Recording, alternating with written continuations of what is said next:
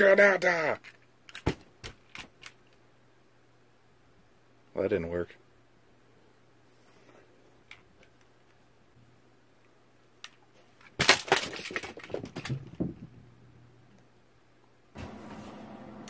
Hello everyone, I'm Carius, and today I'm going to be giving you a short review of these NF Strike light take grenade things. They're meant for water BBs or airsoft BBs, but we found out that you can put rival balls in them, and of course you've seen several videos from Wacom and Drac and Captain Xavier and TK1138 and all kinds of people messing with these. And I just wanted to do a quick video about them, take one apart and show you how it works, and show you some interesting things that I've done with them.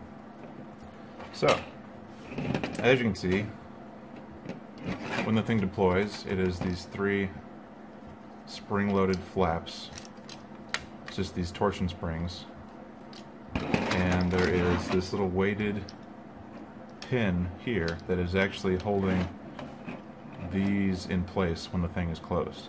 And then of course the hammer handle thing holds the pin in place so that it can't get knocked around. So when it's closed and the hammer's down, it won't explode. But if there's no pin here, the slightest knock will move this little weighted ball and lift it off of all three of these catches. So you can see there's little notches here, and those are being caught onto this retention pin.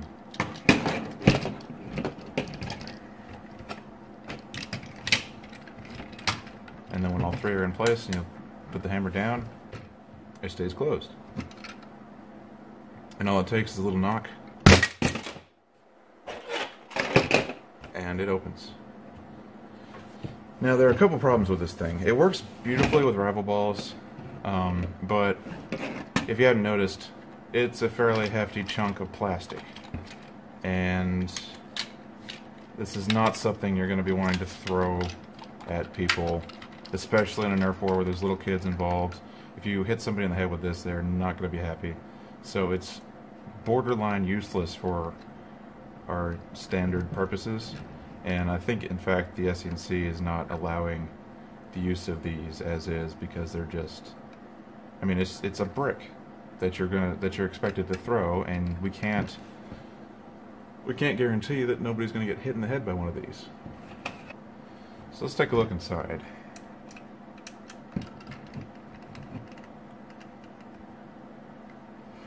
Time lapse, go.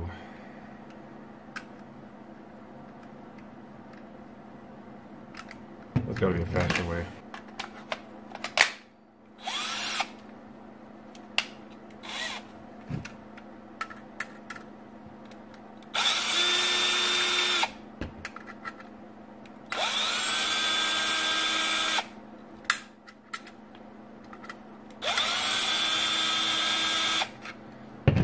Alright, so you take these three screws out the top with an Allen wrench or a drill like I just did, and this whole piece comes off. You've got this thing attached to the catch for all three of these panels that kind of come in through these slots. And if you lift it, the whole thing opens up,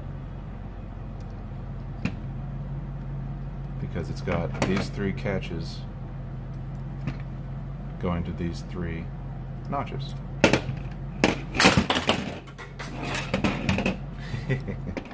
Now also, as you may have just noticed, the top part holds on the spring-loaded flaps, which just slot in here real simply. Let me find the other one. I found it. Okay. So the back of this also has three screws, and all those do is separate this back piece from the center, which allows you to take these three flaps out. There's also a little cap that goes in the back of this, and that's only for unscrewing to then pour airsoft BBs or water BBs into it, but since we're using this for Nerf, we don't even need the cap, and I just leave it out. And there's the grenade. So, since this is a really fun little gizmo, but I can't really throw it at people because it's just not safe, how do I make it usable in a Nerf war? Well, the first thought everybody has is to put foam all over it, but it's kind of silly. It's still a really heavy projectile, and the foam is, no matter how you do it, it's going to interfere with the activation of the grenade. You'll end up with these big foam panels coming off of this thing, and it might even dampen the impact enough so that it might not properly explode when it hits something. So that's kind of a bust, and it just makes the whole, it would just make the whole thing bulky and silly anyway for something that's not even really that good of an explosion. So one thing you'll notice pretty quickly when you're using these little grenades is that they're extremely directional. Just because of the nature of these flaps, all three of them are pointed toward the top of the grenade, and it doesn't matter where the grenade lands or how it lands, most of the projectiles will try to go towards the top of the grenade. So it's more like a directional shotgun charge type thing than it is a good 360 degree blast. And that got me thinking, what if I just kind of stuck a handle on this and made a goofy... Oh, this is kind of important. What if I just stuck a handle on this and made kind of a goofy grenade pistol? Because then I could actually use it, and it would take advantage of the very directional shotgun style nature of this thing. So I started looking at the... Well, let's put this together.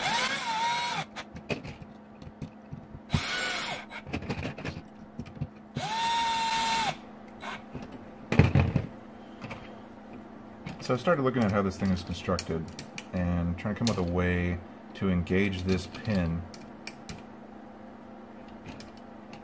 from an external mechanism. And I ended up realizing that there's nothing important in the grenade throughout the entire center of it. And it's actually very easy to drill a hole straight down all the way to the pin. And what that allows you to do is to engage the pin with a long rod like a screwdriver. So then the only challenge was getting some kind of mechanism to where I could pull a trigger, push a rod through the back of it, and blow it up. And I could use that little cap that goes in the bottom as a coupler for whatever device I come up with.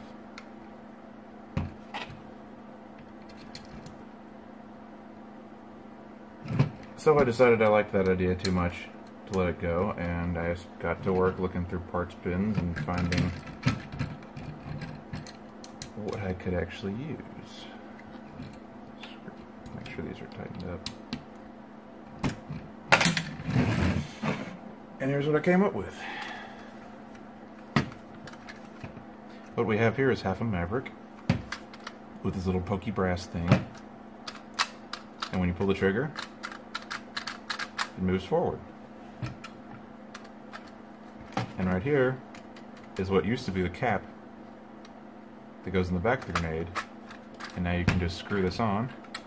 It's on here pretty solid.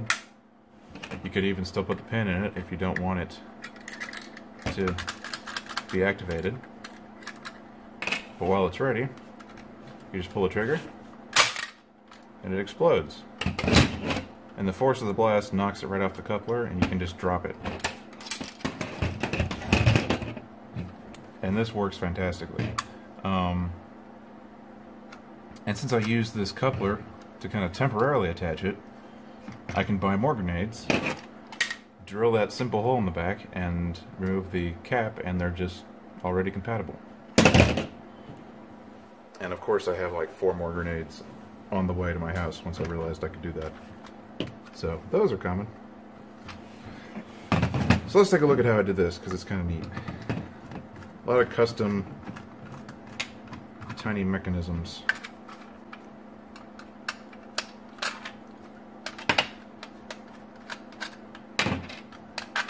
And I added this little thing just for cosmetics.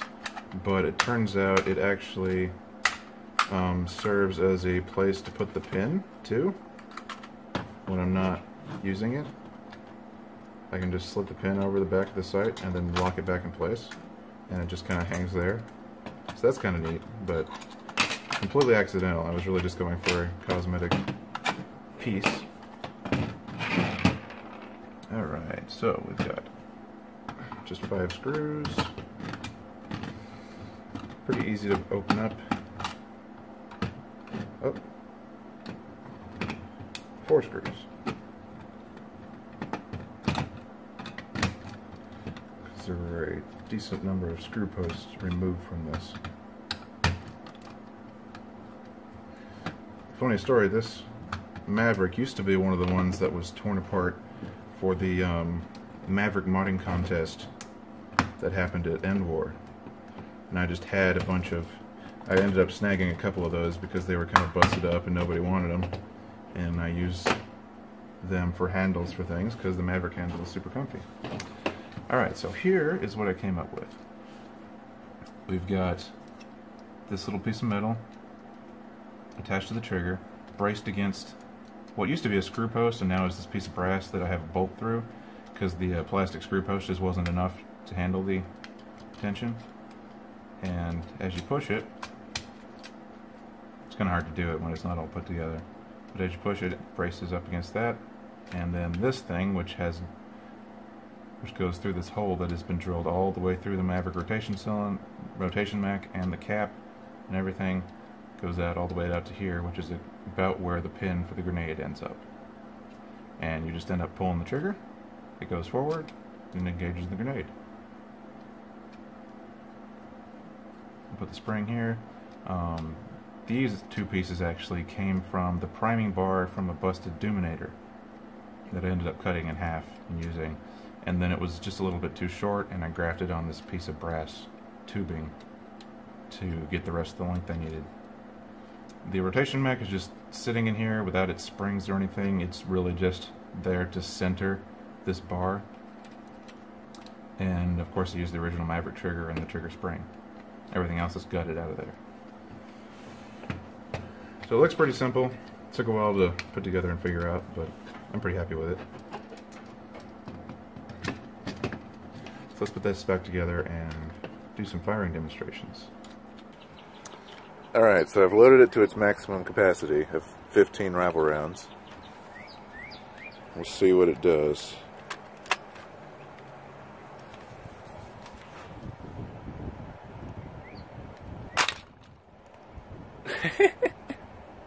Alright, so that went about 20 feet in front of me in every direction. So, I mean, if you're right on top of somebody, you're going to hit them, but don't expect it to be like a longer range shotgun. Let's try it with fewer balls and see what happens. Okay, so this time I've loaded it up with 6, which is a lot easier to load. Seems to be stressing the grenade a lot less. And I think we'll get better range out of this setup with 6 rifle rounds. Well, it's a little better.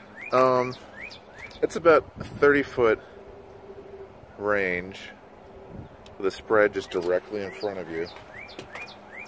Maybe closer to 20 still, but definitely farther than the first shot, but a spread that was much more concentrated forward, so it worked better as like a last-ditch shotgun. I think I'm going to try it with 9 and see what happens there. So for our final test, I've got 9 rifle rounds loaded in it, and we'll see if we get an improvement or if it decreases the range.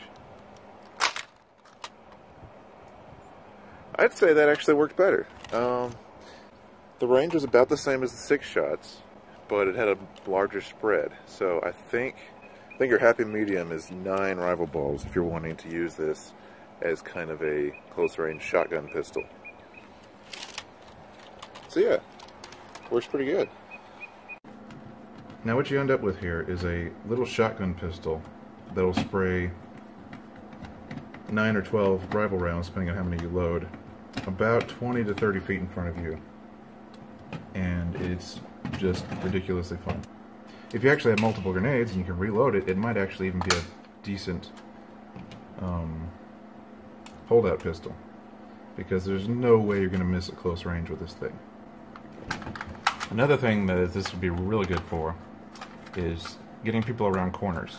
So you know somebody's bunkered behind something, you can just reach your arm around with this, pull the trigger, and there's no way you're going to miss them because it's just the hemisphere in front of the pistol.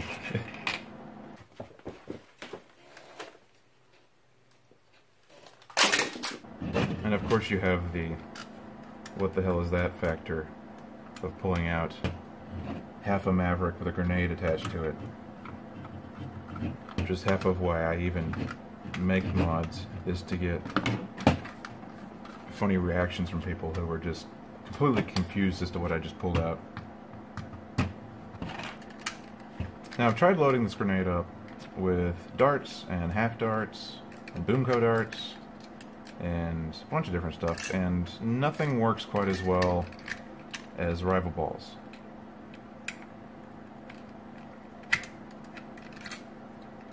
I've also tried loading different numbers of rival balls in it. I find that 3 is kind of useless, 1 in each chamber. They go pretty much 180 degrees from the grenade and you won't really hit anything.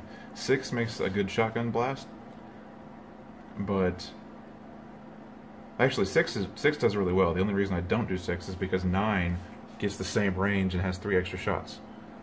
Because for some reason you get the same performance, it seems, with 6 balls and 9 balls. 12 is when it starts to kind of lose range and the spread isn't quite as good. You have more projectiles, but your range isn't as good. And 15 really taxes the grenade and doesn't seem to spread nearly as well. Like, it loses some of the elasticity just because it's so cramped. It's really weird. They don't go nearly as far as they do with 9 balls. So I usually stick to 9. And it's a lot easier to load 9 than it is 15 anyway. Alright, I hope you've enjoyed this look at my little grenade pistol. I think I'm going to have a lot of fun with it. I will see you in the next video.